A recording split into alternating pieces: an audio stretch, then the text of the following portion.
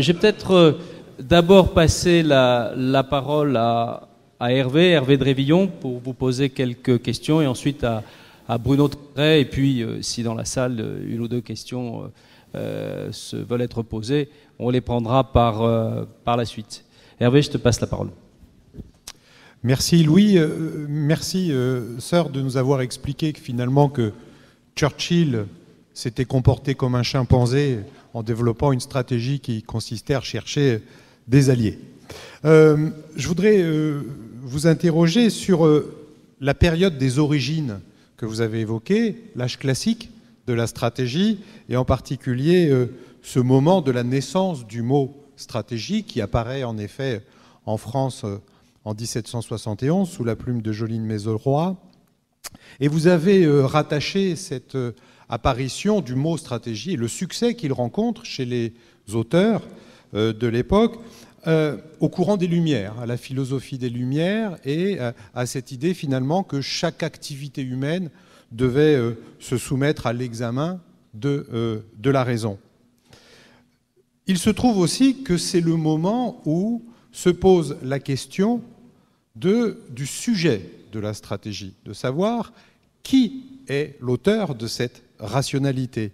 Nous sommes ici dans l'amphithéâtre Richelieu, et Richelieu pensait que l'auteur de la guerre, l'acteur de la guerre, c'est l'État, et que donc la rationalité qui s'appliquait dans la guerre était la raison d'État. Dans les années 1770-1780, c'est la nation qui apparaît, et précisément la stratégie est aussi une façon le concept de stratégie, une façon de penser la relation entre la nation et la guerre. D'où ma question. Il est question aujourd'hui, et Louis le rappelait dans sa présentation, d'une crise de la stratégie, d'une crise de la pensée stratégique. En Angleterre, actuellement, il existe un débat puisqu'il se dit que le gouvernement anglais et le gouvernement américain ont singulièrement manqué de vision stratégique. Et donc, est-ce que cette crise de la stratégie ne serait pas imputable à une crise du sujet? Autrement dit, jusqu'à quel point l'idée de stratégie est-elle dépendante de l'État et de la nation? Thank you. Yes, there is indeed a discussion going on. One of my colleagues, Professor Hugh Strawn at University of Oxford, has been very vitriolic about the lack of strategic vision. I think there's a mistake here, and it follows from my lecture, in believing that strategy is a magic ingredient, that if only you have, all the policy dilemmas that you face will be sorted out and turned into some sort of coherent system. The reason that we have difficulty is because we're trying to achieve a number of different things at the same time in very complex situations. It's actually quite striking when you see the similar complaints made by Robert Gates about Obama, but he ends up saying that he didn't disagree with any of Obama's decisions. And it's because these are difficult issues. It's partly what you say about the nation state, but it's the clarity of the challenge. If you have to defeat an enemy in war, and you're at war, then that is all-consuming. All national objectives can be subordinate to the great objective of victory in war. You don't worry about the national debt. People have to eat less. They have to cope. But if it's not a total war or a total challenge, then governments are less sure about the sacrifices that they can expect. They still have an energy policy. They still worry about their economy and debt. They still worry about employment and so on. So actually a lot of the debates that we have at the moment are about what liabilities we are prepared to accept in military terms in order to achieve objectives that are limited. And I think that's the basic dilemma. Strategy can help you about that in giving you questions to ask, but I don't think it gives you a solution. It's a political judgment at the end. Now, on the question of nations and states, for a long time we talked about nation states, but as your question indicated, they're different things. And the problem that we have is some states have a lot of nations, including my own.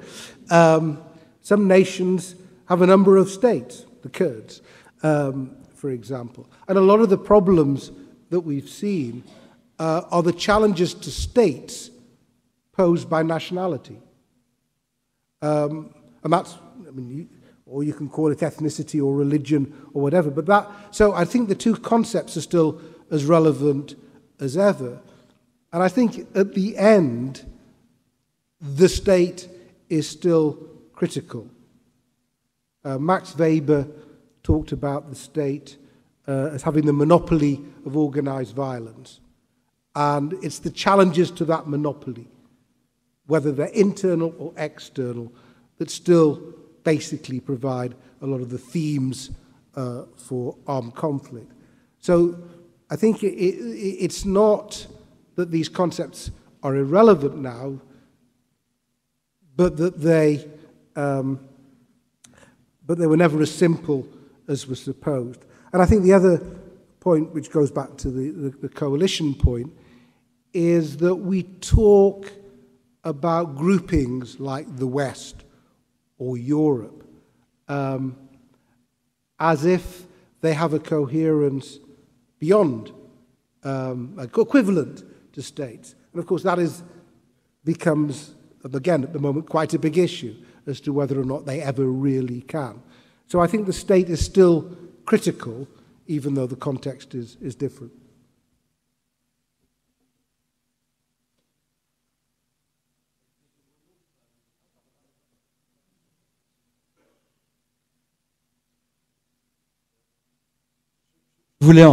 Je voulais en poser deux d'emblée, mais du coup, je vais peut-être en poser qu'une. Alors, ma première question, en fait, je l'improvise parce qu'elle m'est venue à écouter Hervé et à t'écouter aussi. S'il y a une crise de la stratégie, est-ce qu'elle ne provient pas aussi du fait que nous avons cru, nous, occidentaux, y compris nous, Français, et tu parlais des Lumières et de la raison, nous sommes ici dans un temple de la raison, est-ce que ça ne provient pas du fait que nous avons peut-être eu tendance à oublier que la force des passions, la force des émotions était quelque chose qui restait tout à fait central dans l'explication des mécanismes de conflictualité, dans l'explication des décisions politiques, que ce soit au niveau international ou même national. Est-ce que l'ère nucléaire ne nous a pas justement trompés en mettant l'accent sur ces phénomènes hyper rationnels que sont la théorie des jeux, toutes choses qui rendent finalement assez mal compte du fonctionnement de l'esprit humain. Donc c'est une hypothèse que je formule de manière un petit peu improvisée, mais je voudrais t'interroger sur cette question. Est-ce que s'il y a une crise de la stratégie, est-ce que ça ne provient pas aussi de cela, de notre vision occidentale peut-être insuffisante, pas erronée, mais insuffisante, de la manière dont les crises et les conflits se jouent aujourd'hui? It's a really interesting question, and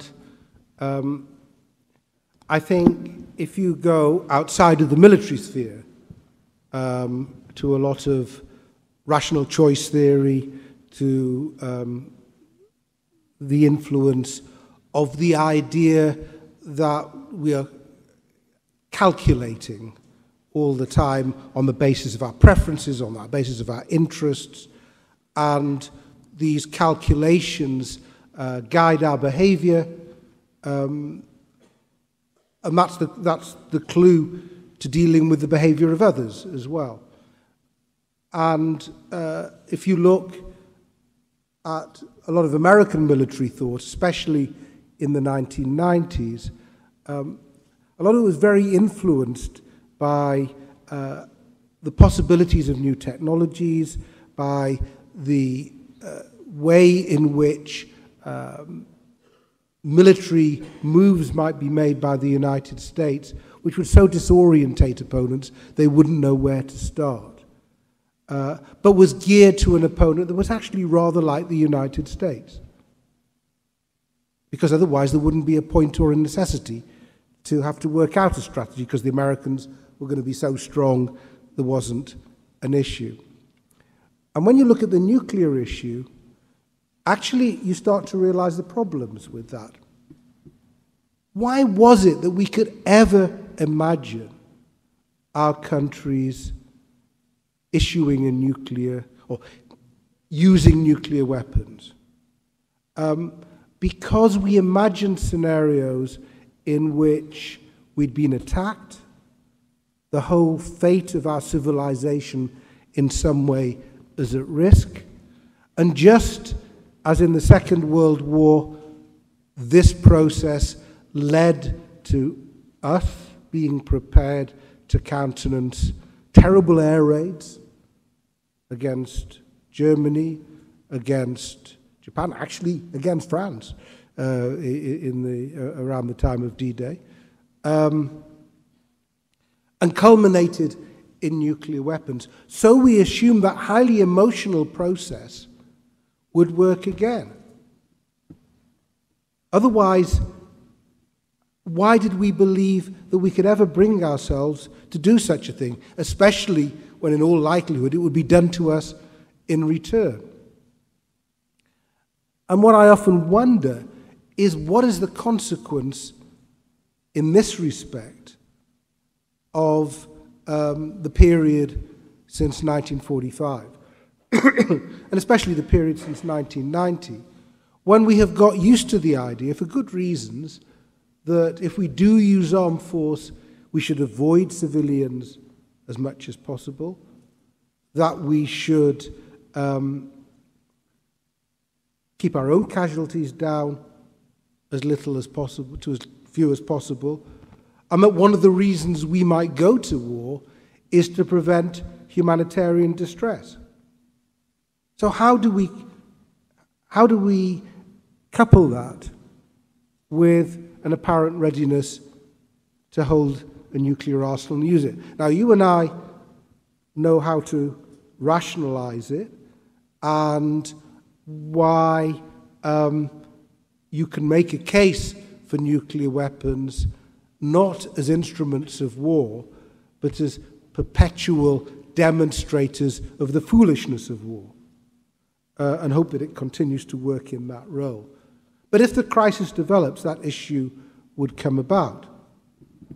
And to a lesser extent, much lesser extent, it's a reason why, in some ways, the Americans and the rest of us were so unprepared for 9/11 and what happened in Iraq and Afghanistan, because we had turned strategy into something very cerebral, intellectual, calculating, without taking account of personality and character and causes and things that matter to people.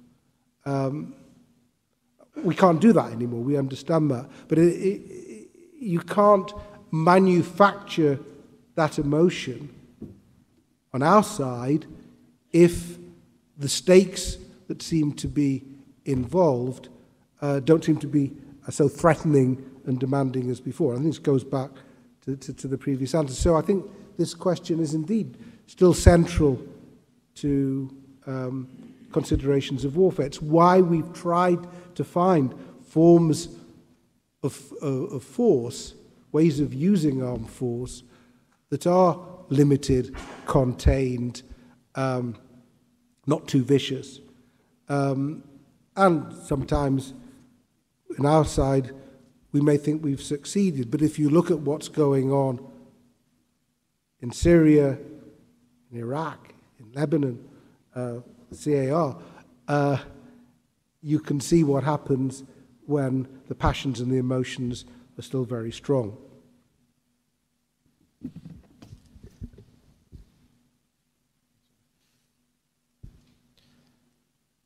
Donc à mon tour, je vais prolonger la question qui a été posée par Bruno, en posant le problème de la rationalité donc, qui est à l'œuvre dans la stratégie.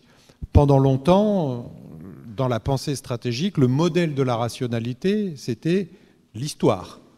Les stratèges ont été pendant très longtemps des historiens.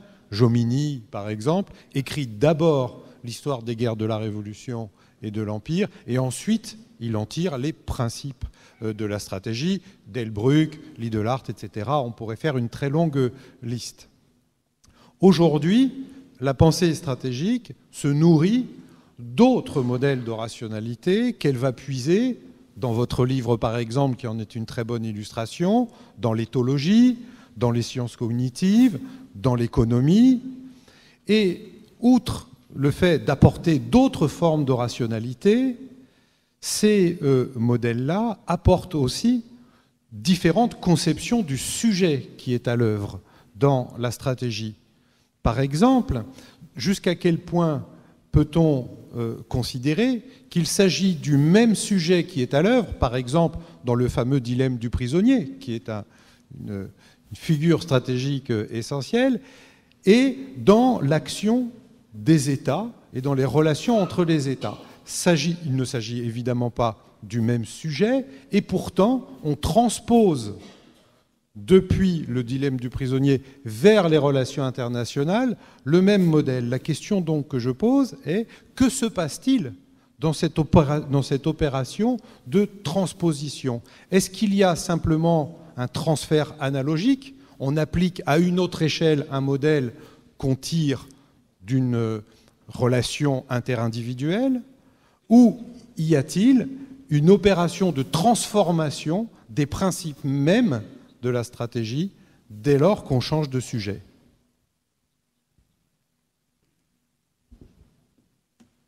Interesting. Let me, there's 2 points to make. The first is there has been a shift. The people who wrote about strategy were either practitioners or the historians. After the Second World War, even during the Second World War, engineers, scientists, economists found that they had a role to play, and they did. And when it came to nuclear warfare, in a sense, the only people who could comprehend what it was all about seemed to be the game theorists, because by talking of it in abstracted terms, through metaphors, it was possible to cope with the enormity of the discussion. Whereas if you'd had to talk about it solely in terms of mass murder, you'd have ground to a halt very quickly.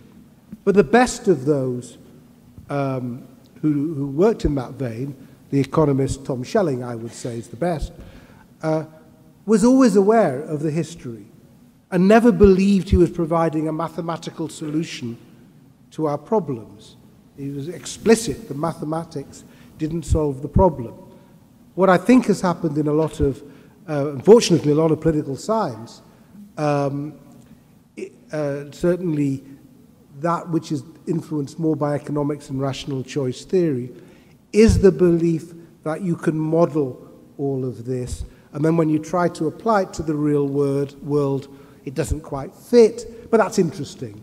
That then suggests things you can explore and ask questions about. In practice, it seems to me, strategy is inherently interdisciplinary. If you look at the writings of a general or the commentaries of great generals or great political leaders, they may talk in historical terms, especially about themselves, but they will what will have influenced them? They'll have to understand engineering, they'll have to understand the properties of the weapons with which they're dealing. They need to understand terrain and climate. They will all consider themselves reasonable psychologists because they will have tried to get into the mind of their opponent and worked out how they were thinking. Logistics is very much a field of economics. So it just seems to me that strategy is inherently interdisciplinary. And there's no reason if you're interested in it that you shouldn't, as I tried to do, look at what sociologists and cognitive psychologists, classical scholars have written about. They've all got something to say. One of the problems of the academic world is we spend too long in our disciplinary boundaries, and that's one of the differences between worlds of theory and worlds of practice. Also, in the world of practice, you can't put a hypothesis and then have a number of experiments or ask to do more research. The decision has to be taken, and you've got to use judgment. And a lot of what we're talking about in strategy is often not very deliberate, well thought out proposals, but judgments, quite quick judgments that have to be made because a decision is needed, and that decision can be fateful. So I think it's a very interesting area, but my answer is that any discipline, whether it's history or economics, if that's the only one you're using, it'll limit you, and that we should be interdisciplinary. Si je devais prolonger la discussion sur ce point, ce que je ne ferais pas, j'aurais envie de dire que c'est plutôt que la théorie des jeux, c'est plutôt ce qu'on appelle parfois la théorie des perspectives, prospect theory, qui serait un cadre de référence plus intéressant. Mais ma question portera sur le cyberespace, domaine dont tu n'as pas parlé. Si on devait... Il y a plusieurs manières de voir cette nouvelle dimension de la stratégie. La première, c'est de voir le cyberespace comme un cinquième espace de bataille, après la terre, la mer, l'air, l'espace, et de dire que finalement, c'est un domaine qui attend son Mahan ou son Douai, et qui nous dira peut-être que la bataille décisive se jouera dans le cyberespace. Il y a une autre manière de dire consiste à dire que c'est un peu comme le nucléaire pendant la guerre froide. On attend un Tom Schelling qui nous dira que c'est très différent. Ça demande un cadre de référence différent. Et il y a peut-être une troisième manière encore de voir les choses qui consiste à dire que on est dans un domaine qui est tellement abstrait, qui est tellement technique et tellement classifié que de toute façon on ne pourra pas raisonner dans le cyberespace comme on a raisonné en termes stratégiques dans les quatre autres domaines.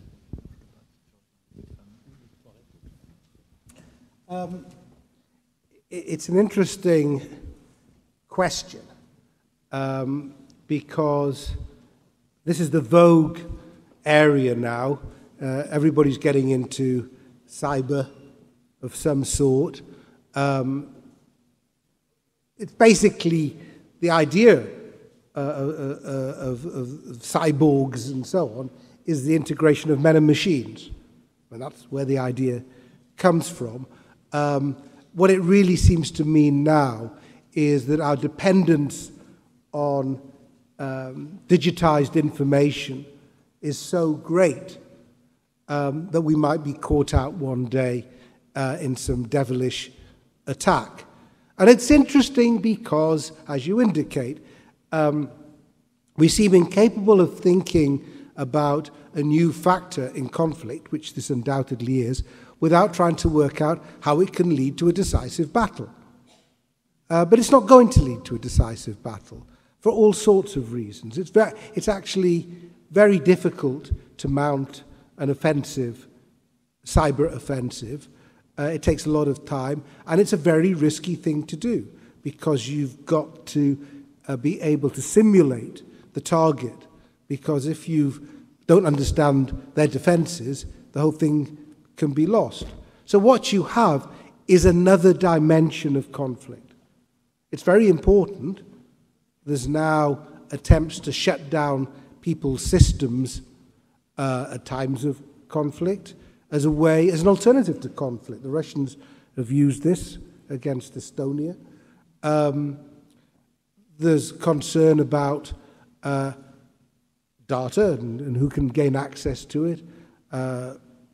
What do they do with it all? How do you interrogate these? If you've taken 2 million telephone calls, what actually do you do with them? Because nobody's going to listen to them all. So how do you find out what you need from all of that? So there's a lot of interesting issues. It's an important area. And I think that, to me, the key thing is the move from information as a scarce resource, which is how it has been until recently. It was no different from other resources. Your plans, written on a bit of paper, if somebody else could get them, could be a devastating blow. But information is no longer scarce. Information is plentiful.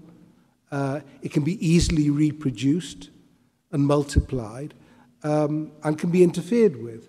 But if it's interfered with, then there are alternative sources of information. So I think it's a fascinating area to look at. It's important. It's another dimension to conflict for us to think about. It's very hard to get the measure of. But if people try to think of it in terms of another way of winning a war, they're going to be disappointed, or maybe relieved. Most cyber activity of relevance is to do with crime or espionage. Very limited amounts are about shutting down important systems. They're not trivial, but it's not war-winning.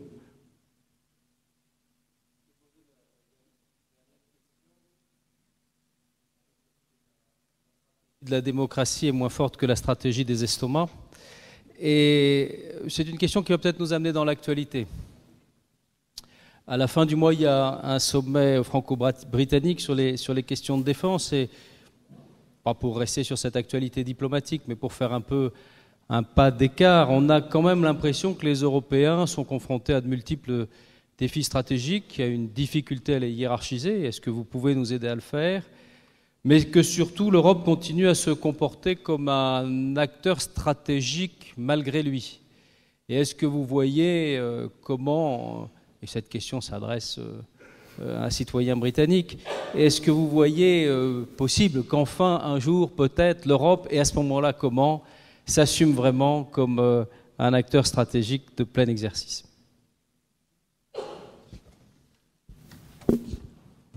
You'd be disappointed and surprised if I answered that positively. The British view, which I share, I'm not speaking for the British government at all, the view I've held for a long time, is that historically and practically, Britain not only should be part of Europe, but work very closely with other European countries. And the European country it should work most closely with is France. I'm not saying that because I'm here. I've written it, and that's what I think. And that's a question of capacity. There are interesting questions about the German role. A lot of the smaller European countries can play quite significant roles. Britain and Denmark work very extraordinarily closely together now in a number of operations. But it'll be done like that. And the reason that I can imagine circumstances in which Europeans end up working together. They would be very drastic. I'd rather not imagine them, but one can think of circumstances where Europe as a whole will be galvanized into action, perhaps because of some action involving Russia. Hard to imagine it involving anybody else. And I don't particularly imagine that. But for most of the time, the individual conflicts that we face will get solidarity from Europeans, but they will be reluctant to contribute. And this has been going on for a long time. It's been true with NATO, and it's been true with the EU. It was brought home to me a long time ago, talking to a British official who'd just come back from a European Council meeting, in which the whole group have been discussing action that should be taken with regard to a particular African country. And at some point during this meeting, it became apparent that the only country that would be able to take this action was Britain. So everybody was discussing what Britain should do, in the full knowledge they wouldn't have to do it themselves. And that's not a tenable basis for the sort of decisions we're talking about. So I think in practice, a lot of discussions are going to be bilateral and multilateral and so on, rather than Europe acting as a strategic actor.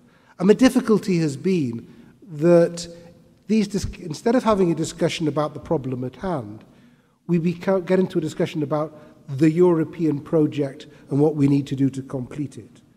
And we're so far away from that on so many other measures that it actually just detracts from the problems at hand.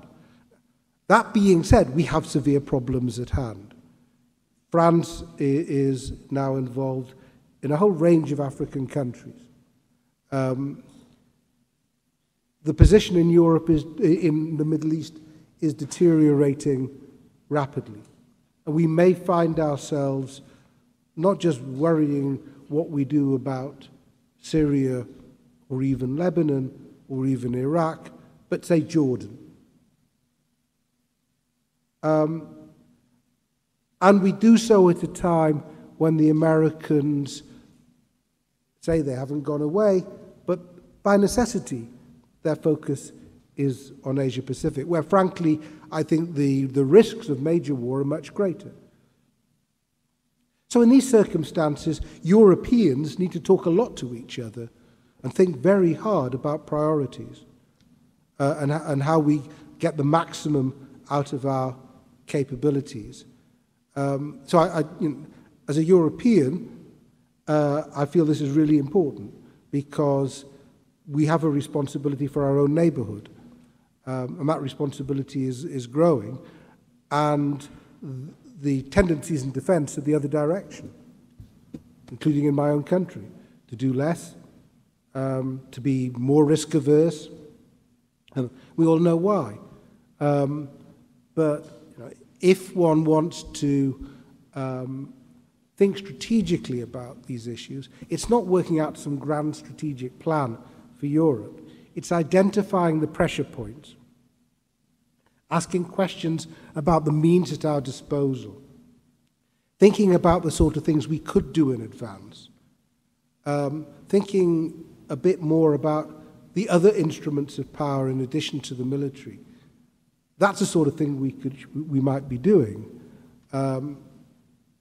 because I think although the great dangers of the sort that we'll be thinking about the First World War or even the Napoleonic Wars in the next couple of years, those dangers are not anything like the same as before. And for that we should be grateful. But these other dangers are very present. And I think Europeans do need to do more, but they need to do it in a series of conversations rather than trying to come up with yet another strategic concept to which everybody signs up to, which is negotiated into meaninglessness because nobody dares to commit on a bit of paper to something they're not sure they can deliver politically. Merci beaucoup. Je voulais rappeler aux auditeurs que notre programme comporte donc une douzaine de conférences. La prochaine sera donnée par Pierre Asner, qui vous salue d'ailleurs. On aura le plaisir d'entendre Laurence Friedman le 7 avril, une deuxième fois à la suite, en fin de cycle, avec un colloque conclusif réunissant l'ensemble des participants le 10 avril. Je voudrais vraiment vous remercier infiniment d'être venu ce soir et vous dire combien vous êtes bienvenus dans cette université, combien elle vous est reconnaissante de cette intervention. On applaudit.